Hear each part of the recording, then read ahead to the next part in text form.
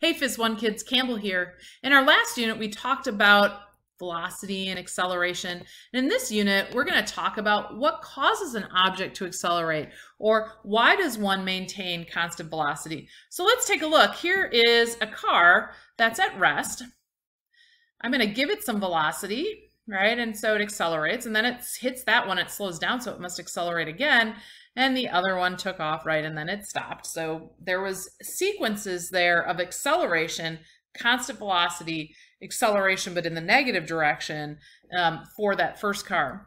And so what causes this is interactions with other objects, right? When I interacted with the car started to accelerate.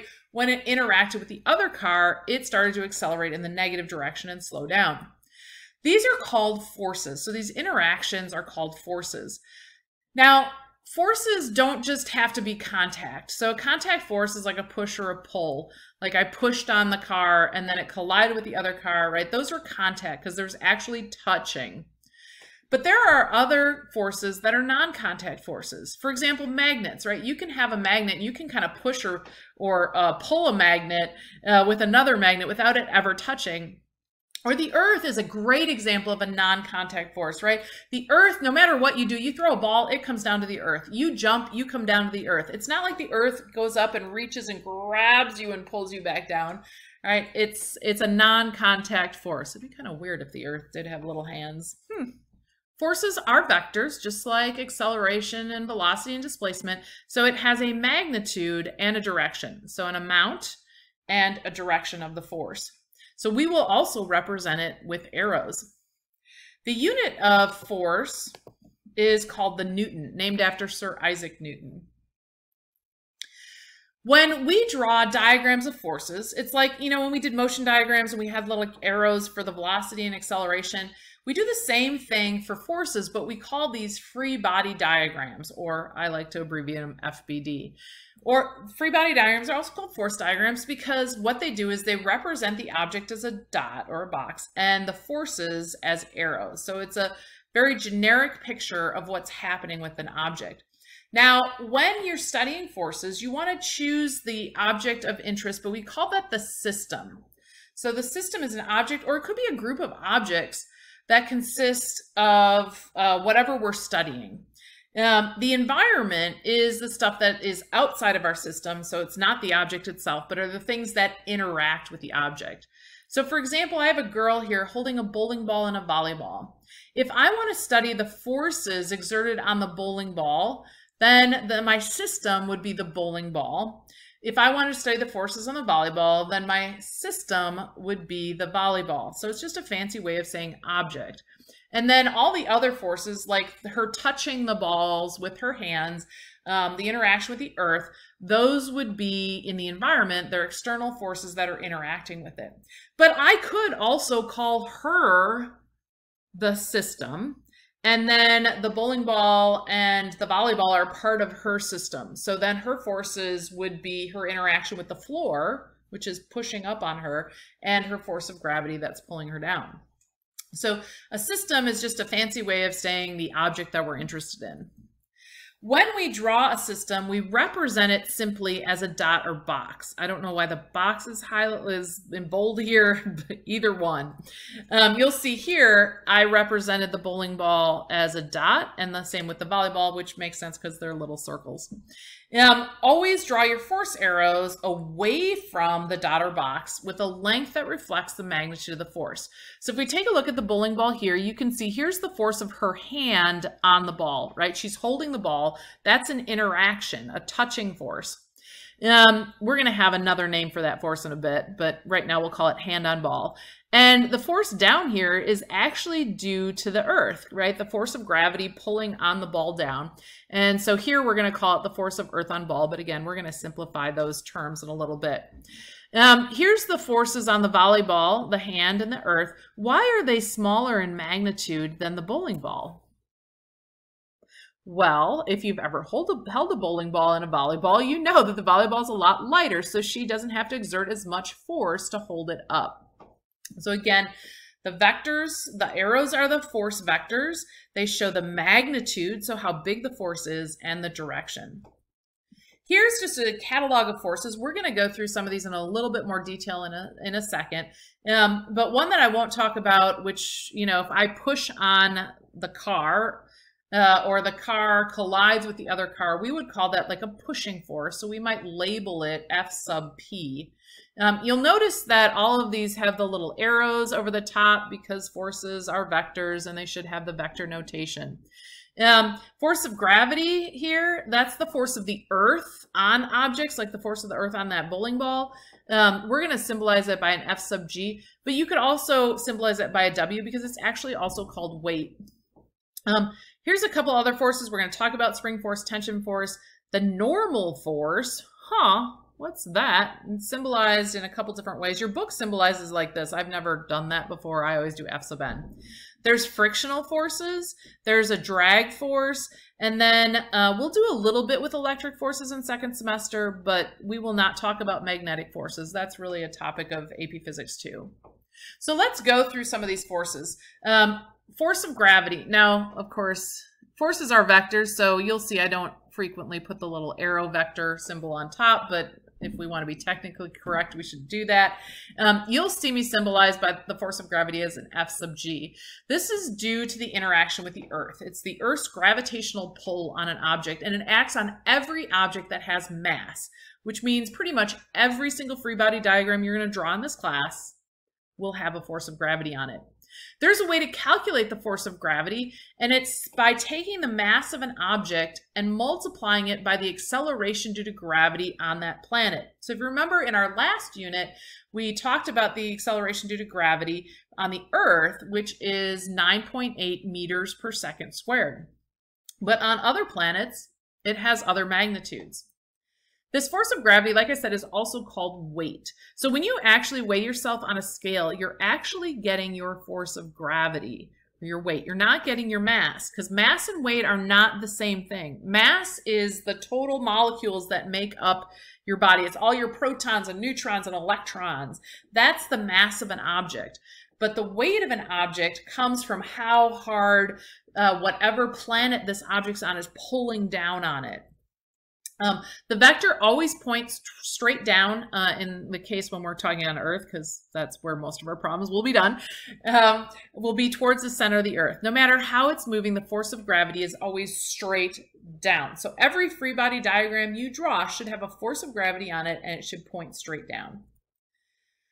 So here's an example. When I ask you to calculate the weight of an object, or the force of gravity on the object, you just take the mass of the object and you multiply by the acceleration due to gravity. So I have to tell you where to calculate the weight. In this case, on Earth, we would just multiply these together and we would get 98 newtons. You'll notice that a newton's equivalent to a kilogram meter over second squared. Interesting.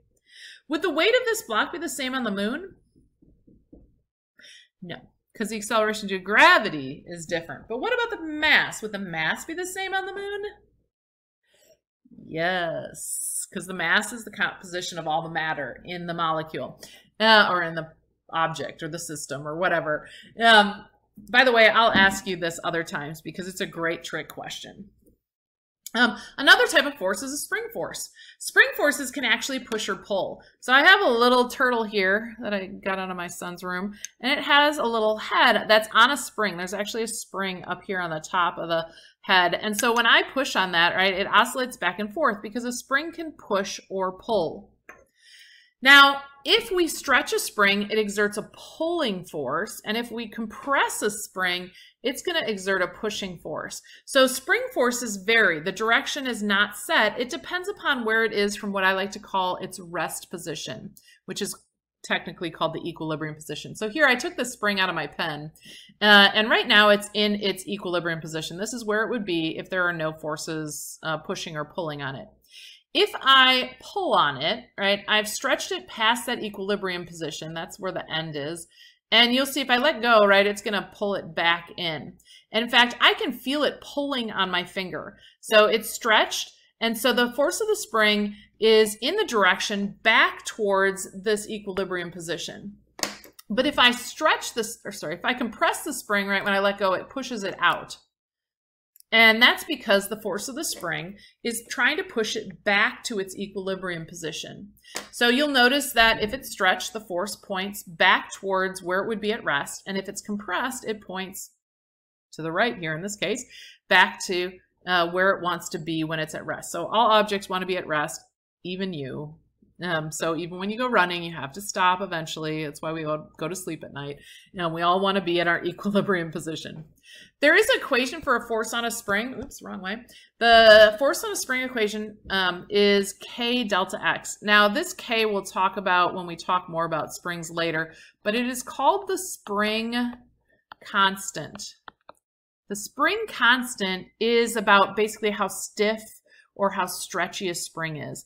So this spring right here, this pen one, is actually pretty stiff. It's a pretty stiff spring. When I pull on it, it takes a lot of force to pull on it. But a slinky has a very low spring constant. It's very easy to push and pull on. This delta X here refers to how far that spring is stretched or compressed from its equilibrium position, from its rest position. So that's the equation for a spring force. There's also a tension force. Tension forces are different from spring forces. They usually come from ropes, and it's due. And so here is my lanyard. It's exerting a tension force here on my keys. But tension force is only a pulling force. I can only use this to pull on my keys. I can't use it to push on my keys. So a tension force is different from a spring force because it can only pull. Because of that, its vector always points away from the object and on the line of whatever the rope is. So here is a picture of the tension force exerted on these weights. This guy's pulling this rope that's exerting a tension force on the weights that he's pulling. Normal force. What the heck is a normal force? Well, remember in our little picture with the girl holding on to the bowling ball and the volleyball, we had the force of the hand on the ball, H on B. We're going to call that the normal force. So what the normal force is just a force that's exerted by the surface on an object. So you're probably sitting in a chair right now, maybe, and you can feel the chair pushing up on you. So we're not going to call that the force of the chair on you, which you could. We're going to call it a normal force because F sub n is a lot cleaner than F of C on Y. So we're going to call it the normal force, but it's due to a surface. If there's no surface interacting with the object, then there is no normal force. The vector is always perpendicular to the surface and will always point away from the surface. So even if you are on an angle, notice this is a perpendicular line to the surface. So here's an example of a part of a free body diagram that's a box. And here the surface is flat, right? That's the surface this box is sitting on. And so it points perpendicular to the surface, away from the surface. If we put it on an incline, it's still perpendicular to the surface, but it comes from the fact that the surface is pushing up. If we did a free body diagram and on the girl holding the balls, and we called the system the girl holding the balls, the normal force would actually be the force of the floor on her. Because she's standing on the floor, which is a surface. The force of friction is something we're going to spend a whole nother video on, but it is also a force that's exerted by a surface. It is always parallel to that surface. And there are two types. There's static friction, which is a force that keeps an object, I like to call it, stuck to the surface. So it points in a direction to prevent motion. And it's a balancing force, so it doesn't really have a specific equation. There's an equation for like the maximum static frictional force before you start to move it. But again, we'll talk in more detail about friction later. Kinetic friction is once we start moving an object along a surface, right, there's rubbing going on. And so that rubbing causes this friction. And kinetic friction always opposes the motion. So if the object is moving in one direction, then the force of kinetic friction will be in the opposite direction. The kinetic frictional force does have an equation. It's mu sub k times Fn, which you can write down for now. But like I said, we're going to spend a whole nother video on that. So I'm not going to go into detail on it now.